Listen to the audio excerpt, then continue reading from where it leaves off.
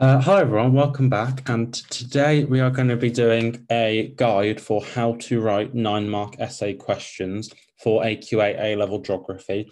This also can apply to any questions you're doing for AS level geography. It's the same structure that you'll need, but I'm mostly focusing more on the A-level side, as that's the majority of the qualifications people on the channel will hopefully be looking to go for. But it works both ways. If you've got 9-mark questions for water and carbon, coasts, glaciers that you might have in AS level, but it works anyway. And we've got some examples in and we'll see how it goes. So I thought I'd add the importance of why you need to know how to do these 9-mark questions. It's because in your A level, you will need to answer 4 9-mark questions in total, 2 in paper 1 and 2 in paper 2. So in the first paper, you'll have it under section C. So that will be either in your ecosystems under stress or natural hazards, because your school will only have taught you one of these. You only have to answer that topic, and you'll have 2 9-mark questions in either the natural hazards or ecosystems under stress. And then once again, you will have that in your human paper in section C, and that will be either contemporary urban environments, population and resources, or resource security. And again, you'll have 2 9-mark questions that you will need to answer, and you must only do the one that you have been taught. Most people do contemporary urban environments. So if you are, it's normally the first one, so that's quite an easy, and then you just ignore the rest of the paper afterwards. But just keep in mind what you have to do. And then once one of the questions in both papers will be synoptically linked. And what it means by that is, as I've discussed in previous videos, you have to link it to other aspects of geography that you will have studied in the course. So when we're thinking of synoptic links, we could be thinking such as water and carbon, climate change, sea level rise, and then you should have, if you've done coasts, for example, eustatic sea level rise, isostatic sea level rise or decline. So then you're linking those 2 ideas together. So you've linked water and carbon to coastal systems and landscapes. Those are drawing ideas into one, because remember, geography is a holistic subject when we consider these.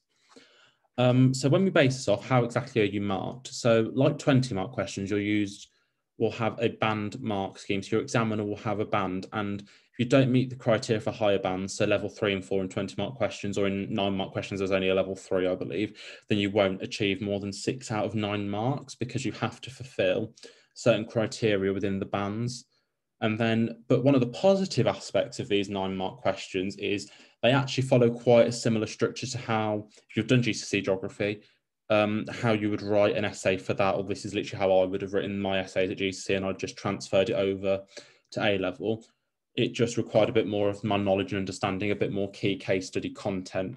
But my main advice for when you're writing a 9-marker is please just follow the structure. Because following a structure is key in these 9-mark questions, whereas with 20-mark, you get a bit more fluidity in how you want to answer it. So 9-mark question structure, in order to access the top band, you need to follow a clear and logical structure. 9-mark questions assess your AO1, so your knowledge, and your AO2, that's the application of the knowledge that you have. So what were the positive impacts, negative impacts, ranking, classifying them, social, economic, environmental. And examiners will have this banded mark schemes using how you've applied your AO1 and AO2 to access level 3, which is what I've highlighted here. So here, AO1 is demonstrating detailed knowledge and understanding of concepts, processes, interactions, and change, and they have it throughout. That is the main thing. So you need to maintain this consistency throughout the essay in order to gain 9 marks. Doing it at the first paragraph, but then, oh, well, I did it in the first paragraph, but I've chosen to ignore it in the second paragraph. That won't allow you to access level 3, because you have to have the same detail throughout your essay. Then with AO2, applies knowledge and understanding appropriately with detail, connections of relationships between different aspects of study. So when it asks for different aspects of study, that's the synoptic links we're referring to. That's the idea that you need to understand linking things such as climate change to affecting coastal landscapes, or altering areas within a city, how those going to make different groups feel, the insiders versus the outsiders, when you consider things like changing places. And that's why it has to be supported throughout. You can't just do it once. So I thought I'd drop in just a few examples of where you would get a 9-mark question and how they would look. So for this first one, I've stolen it off an AS paper. It's called Assess the Role of Weathering in the Development of Coastal Landforms. That was a 9-mark question for coasts. It's quite a broad question, doesn't ask for a case study, but keep in mind if it's a 9-mark question, you will need place-specific knowledge always, even if it doesn't ask for it, you need to know that. That's why I thought I'd put it in there. Second one, which did come off an A-level paper, was assess the impact of a recent wildfire event upon people's lived experience of the place. And if you haven't done changing places yet, that's fine, you will. Or if you've done hazards, if you haven't done hazards, but you've done changing places, again, it's fine. But note the synoptic link, it's asking you to compare the event of a wildfire, so natural hazards, to how did that impact the people there? So how did their lived experience, how did their attachment to that area, that view on that area change after the wildfire? Did they feel more scared of the area? Do they have a greater bond to it? Do they feel more of an outsider now that they no longer inhabit the area? Do they feel displaced? That kind of thing. Question 3, note again the question, the beginning of the questions, what do they ask you to do? So this next one was evaluate the relative importance of strategies used to develop safe and sustainable cities in overcoming environmental problems for one urban area you have studied. Ignore the inbox, I don't know why that's there. For one urban area you have studied. So keep in mind, it only asks for one. So you cannot use two. So for example, for my A-levels, I studied Birmingham. So I would only use Birmingham, but I also did study Mumbai. So I'd have to choose which one was more appropriate to the question unless I was asked for both. And then if you look at the language it asks for at the beginning, it says evaluate. So when you hear evaluate, that is basically asking, weighing up the pros and cons of the thing, whereas assess, you need to maybe determine more of a ranking system.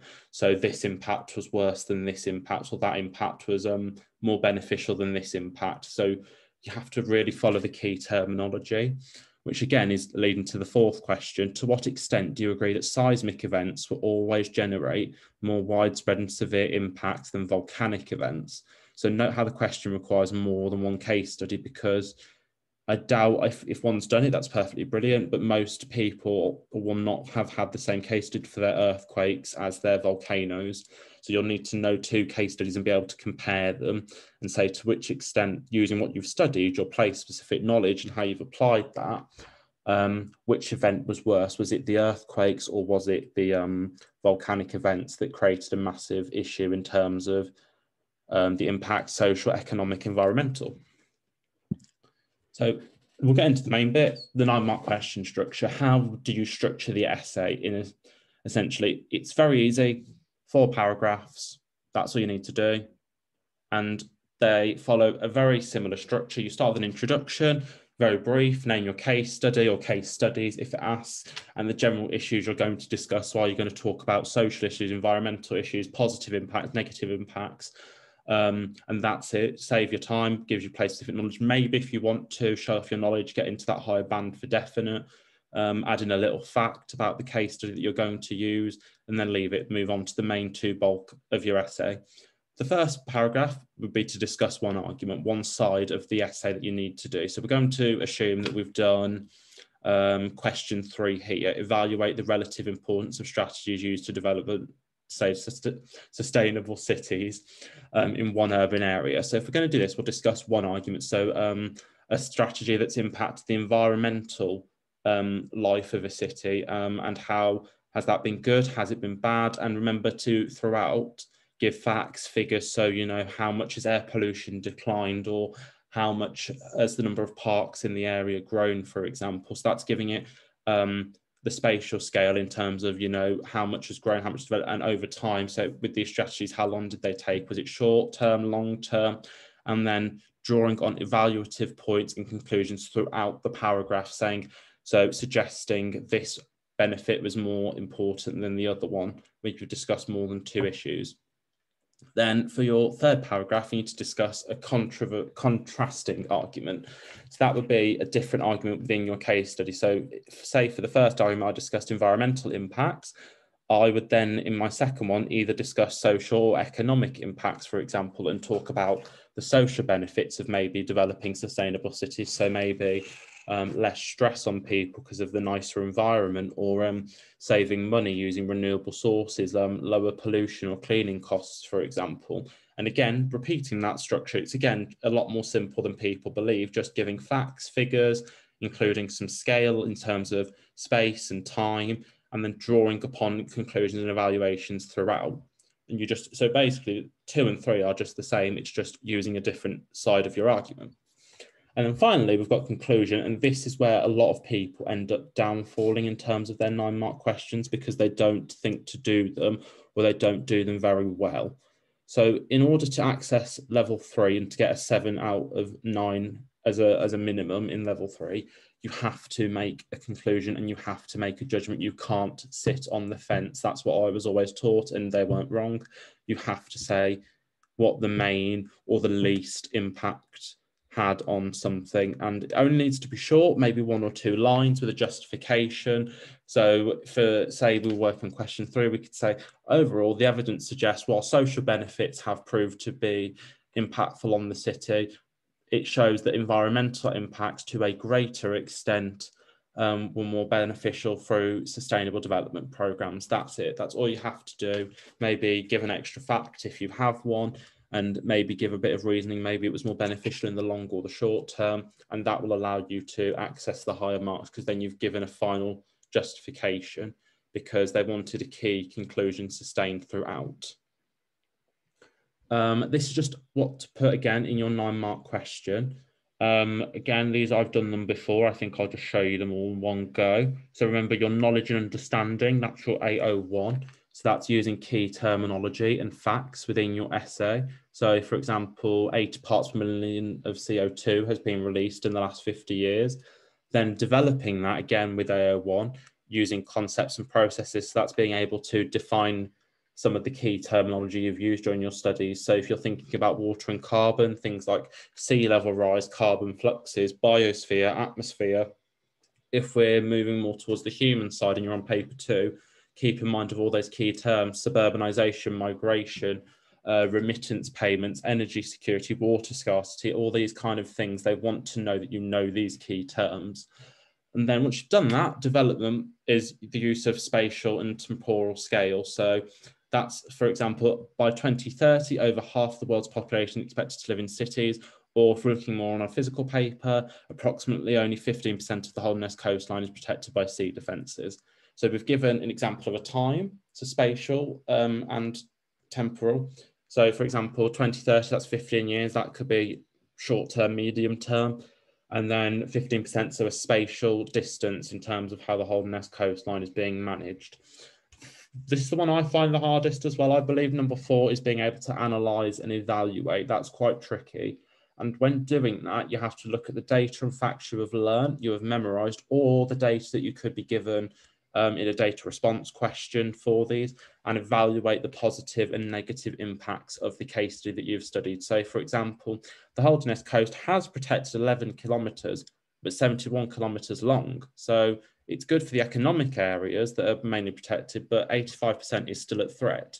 So overall, that's a bit ineffective in terms of a spatial scale, but from an economic standpoint, it has been beneficial. So you look there and you're contrasting, you're saying it's good on one hand, it's led to this, but we're also not really addressing these issues.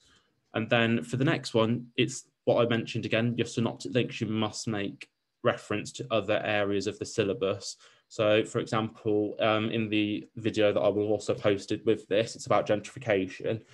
Gentrification of areas such as Notting Hill has created the influx of wealthier outsiders into the area and forcing out the previous insiders due to higher rent prices. So we've linked the theories of insider-outsider in changing places with the topic of gentrification with contemporary urban environments. So we're looking to have a mixture of the different topics, show that holistic approach that your examiners will want to see. And then finally, making a conclusion.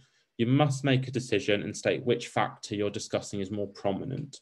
To a greater extent, maybe negative social impacts of gentrification are outweighing the positive economic impacts because of the rising house prices, as this is forcing wealthier people to move in, displacing the original migrants that came in, things like that. And you have to make that judgment to say a greater extent. And that is all you will need to do. So I thought what we'll do next is we'll have a practice. So I will just show now, you might not see it because my face is there, but I'll just say it. I will now show you where I've included the points and discuss this stuff at a spatial and temporal scale by doing a video in the next one below. I'll add a link and it'll be through this essay that I'm circling here about assessing the extent to which the benefits of gentrification have outweighed the costs. So if you just follow the next video, I will explain how I've done that, where I've done that, and why it was in level 3. If you would like to subscribe the videos and just message me and the account on Jamie the Geographer if you've got any more ideas on advice, some resources, some tips you want, or if you have any work that you might want me to have a look at. So you hand it in and then just before you teach, so you've got a bit more confidence. I'm more than happy to do that. And hopefully you will find the next video just as useful as this one. Thank you very much, and I will see you in the next one. Bye for now.